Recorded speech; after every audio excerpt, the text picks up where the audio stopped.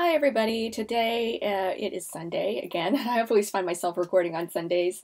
So I wanted to cover why you should consider learning Adobe InDesign if you are an illustration major or if you are a freelance illustrator. I know a lot of times illustrators will, there's always that gravitating towards Photoshop or Adobe Illustrator, but I find Adobe InDesign is very practical for creating multi-page documents. So I primarily use it for when I'm going to go ahead and create PDFs for my portfolio, and so this is one that I have on screen, and I just wanted to kind of show you, like, it makes it very easy to do an overview of all your pages.